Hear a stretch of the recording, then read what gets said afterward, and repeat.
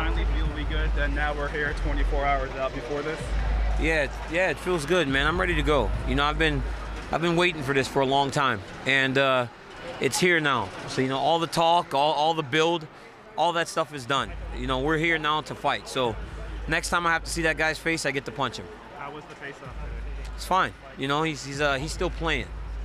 You know, he's still playing. You know, his eyes are flickering everywhere. He's blowing kisses. I'm not playing anymore. This is not a game. It's time to fight now. I've been waiting for a long time, working really hard to try to get back to this spot, and I finally get my opportunity.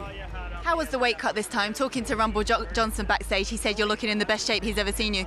Oh, it was great. You know, my nutrition was on point. I really followed the plan that Tyler Minton put in front of me, and it went well. I mean, weight cuts are always tough, but we got it done, and now we're here rehydrating, getting ready to fight tomorrow.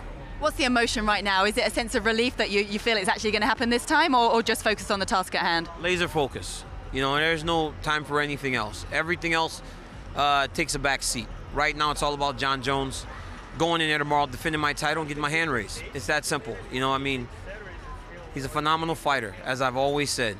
But tomorrow, I actually lay my claim as the best fighter to ever step foot in that octagon. It's interesting, you said at the presser when you faced off for the first time that he was the one to break the silence, if you like, by sort of starting to talk, and how did it sort of compare up there on the stage today in terms of a face-off? Same thing. He wants to start blowing kisses and playing around, smiling. I'm not playing. I am not playing. You know, people, I don't know. He's playing. I'm not playing. I've been waiting for this for 2.5 years. There's no time to play. Let him keep playing.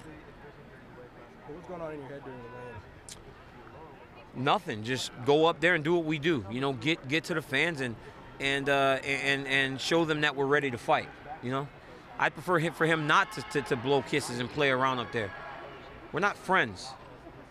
There's no room for jokes. We're here to fight. Do you think when all's said and done tomorrow that you can shake hands and there'll be some kind of peace? I'll shake his hand and tell him get ready for the third fight.